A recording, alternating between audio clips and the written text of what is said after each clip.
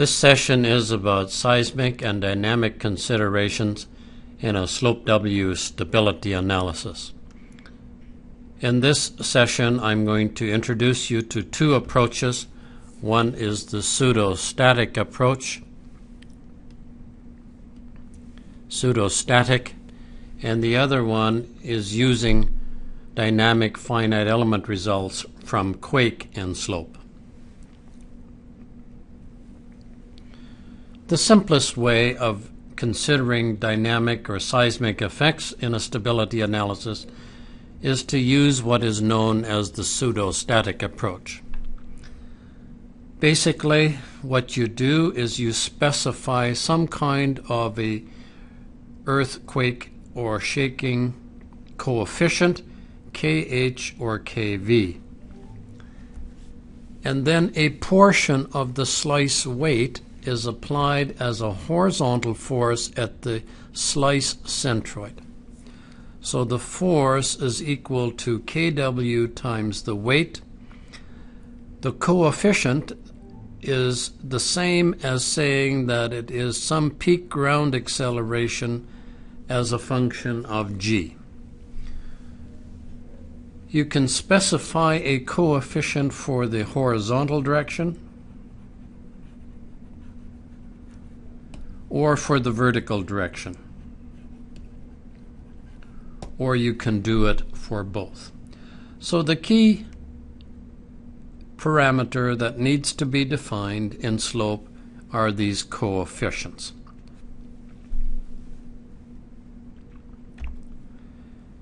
If you do this type of an analysis and then you go to view slice force information, you will see these forces that are at the center of the slice. These represent the dynamic force. And these forces are pointed in the direction of the movement.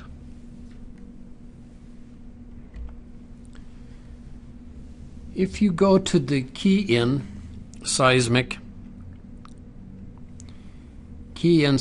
load dialog box, you can enter here K, H, and K, V.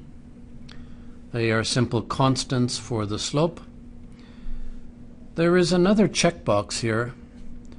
It says ignore seismic load in base shear strength calculations. And basically this is an attempt to simulate undrained behavior. So if you have a slope and a slip surface, then slope W, before you apply the seismic pseudostatic seismic load, determines the shear strength S at the base of the slice. Then once the shear strength has been known, the shear strength is held constant.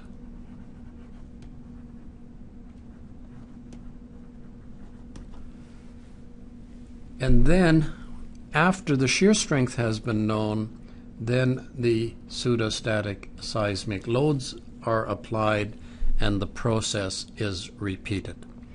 So, again, to exercise that option, you need to check this box here. And all of this is in an attempt to simulate undrained behavior. The thinking is that the earthquake load is applied so quickly that the soil will behave in an undrained manner and that the strength will not change during the shaking. When you use pseudostatic forces, it is easy to apply a KH that is too big, and usually this manifests itself in lack of convergence. So to overcome the problem, sometimes it's necessary to ask the question, what is the KH that gives me a factor of safety of 1? And so let us assume that a coefficient of 0.3 does not allow you to achieve convergence. Then the procedure is to select smaller values, decimal 0.5, decimal 1, decimal 1.5, and so forth, until you reach a factor of safety of 1. The thinking is that any value greater than the KH that gives you 1 is representative of field failure anyway, so there is no sense in analyzing the case when the KH is too big. So to control this and know what is going on, we often recommend that you make a hand sketch of a drawing, something like this. When KH is 0, under static condition there might be a factor of safety. Then you apply a small KH and you get a lower factor of safety. Then you apply a little bit of a bigger KH and you'll get a lower factor of safety. Then apply a little bit of bigger H and you get another lower factor of safety, and eventually you get another KH that gives you a factor of safety less than 1, and then you determine what is the KH that gives you a factor of safety of 1. So to repeat, to simply dump in a KH that is too big, you may not get a realistic solution, and the approach to overcoming this problem is to sketch a diagram like this and try various KH values to see how the factor of safety reduces as the KH increases. Using the pseudostatic approach in slope W is obviously very straightforward. The biggest difficulty is of defining a value that is too big, but the biggest problem with this method is knowing what coefficient you should apply, and obviously we cannot give you any guidance on this because this is site and project specific. In the end, if you have too much difficulty finding an appropriate value on your own, you may want to talk to a seismologist or somebody who has experience with this method. The second stage in complexity of considering seismic and dynamic forces is to use quake results in slope W. Before we open the file, we will just look at the highlights in this PowerPoint presentation. It is clearly evident that when a slope like this is subjected to an earthquake, that there are moments, split seconds, when the motion will be in the direction of the slope, destabilizing the slope. At other split seconds, the motion may be in this direction, which in actual fact may increase the factor of safety of the slope.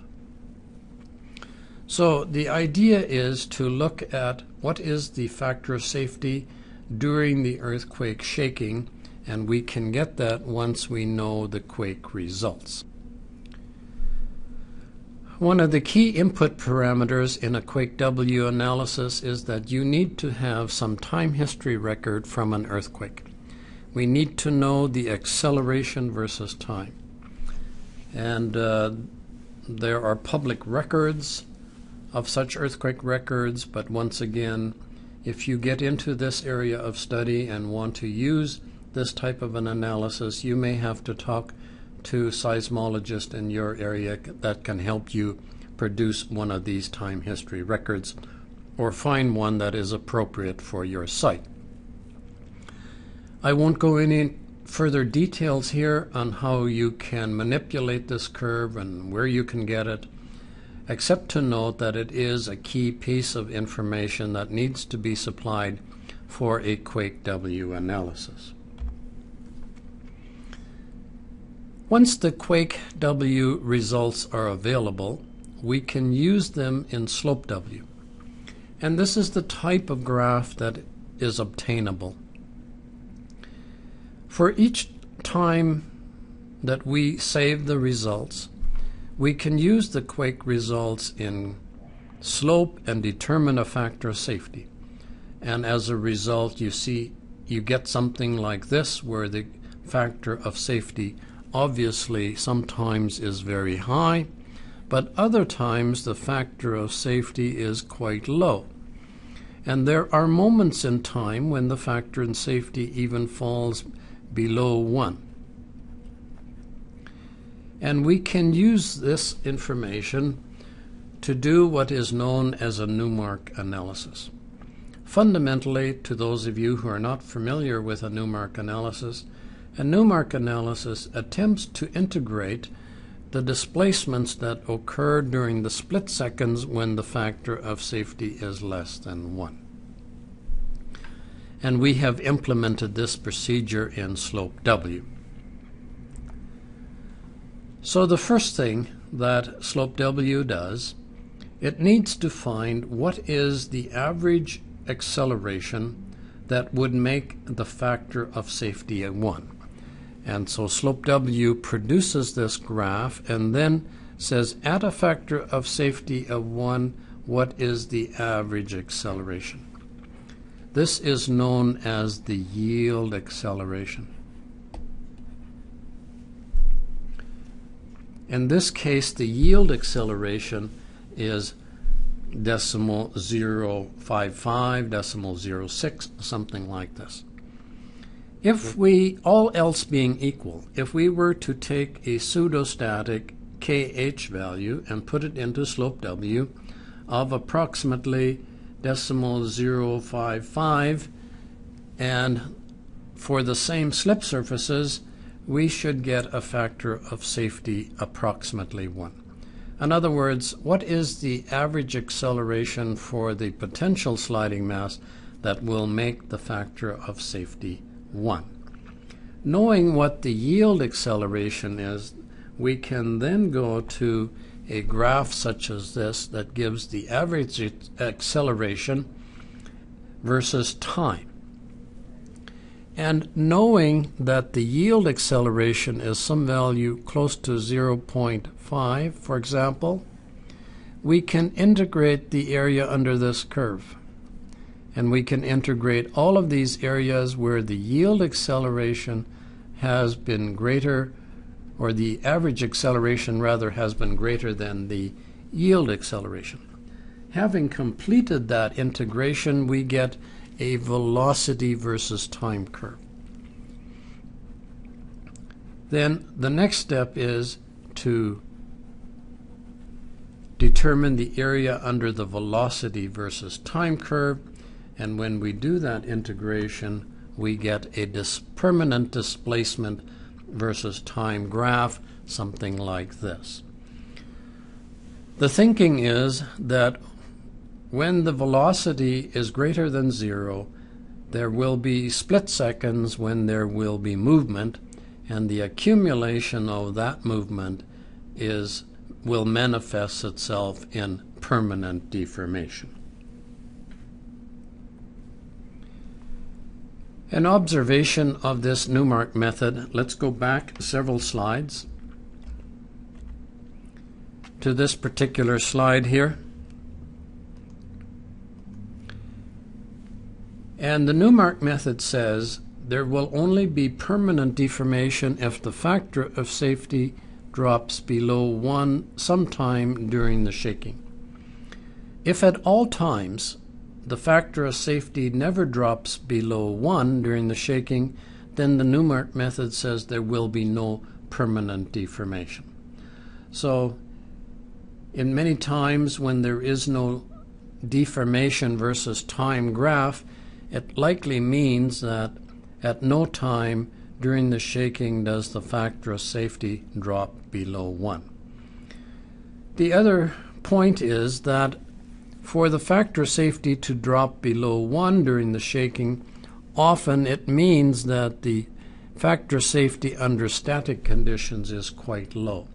If the factor of safety under static conditions is quite high, then it often means that the factor of safety does not drop below 1 during the shaking, and consequently the Newmark method says that there will be no permanent deformation. Nonetheless, it does give you an appreciation for how the stability changes during the earthquake shaking. The method is more about looking at what will be the permanent deformation than it is about designing to a particular factor of safety. Jumping back forward then to where we were, a few comments on the Newmark method very quickly here. The Newmark method is only suitable when the soil does not lose a lot of strength during the shaking. And secondly, there is little or no development of excess pore pressure during the shaking. These conditions might occur in hard rock slopes or clayey slopes or embankments where the soil behaves in an undrained manner.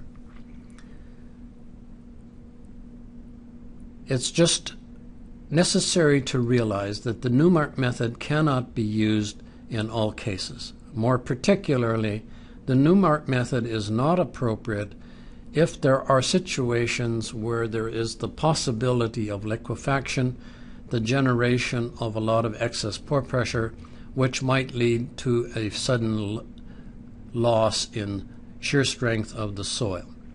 So the Newmark method is useful, but only in selected cases. Obviously, this method will be discussed more in the QUAKE workshop session. So that ends our session on seismic and dynamic forests in Slope W. It is obviously a very rapid overview of the situation, but adequate for this workshop purposes. So that ends the session on this topic.